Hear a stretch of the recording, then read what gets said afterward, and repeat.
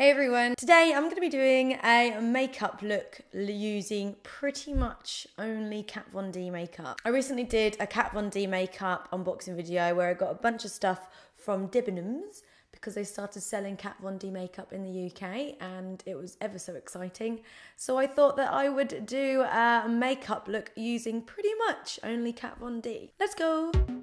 So first I'm going to use my concealer. This is Neutral L1, and yes, I know it's way too pale for my face, but I have a reason for this, and you're about to find out.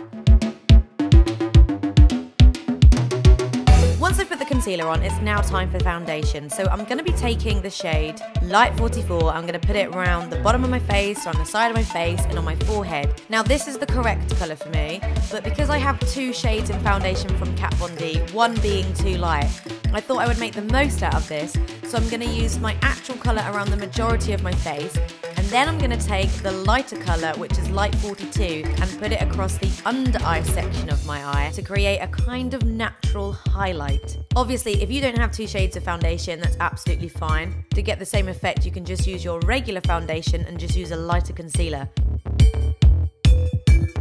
And then I'm just going to press this shit down with some Lock-It Powder foundation in the shade Light 45.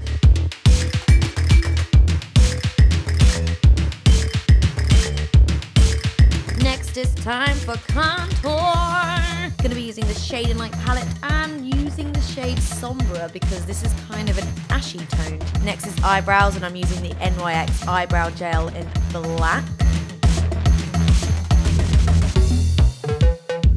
Then it's time for eyeshadow, and I'm using the Shade and Light Eye in Plum. First of all, I'm going to take the base colour and put it all over my eyelid. Then I'm going to take the contour colour and put it in the crease of my eye.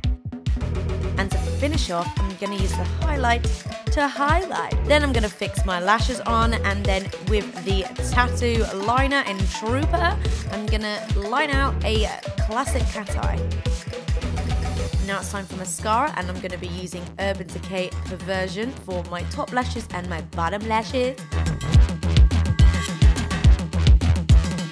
And to finish the look off, I need some Everlasting liquid lipstick. Which colour to use? I don't know. Let's go for Exorcism. If you've got concrete hands like me, this stuff can be kind of messy, but you just kind of got to work this shit, you know? Practice makes perfect, and after a while, it will look okay. So this is the finished look. It's kind of vampy, it's kind of witchy, but I quite like it. It matches my hair. I'm really a big fan of highlighting the under eye at the moment. But yeah, Kat Von D makeup rocks. Thanks for watching, have a pleasant day, and I'll see you later.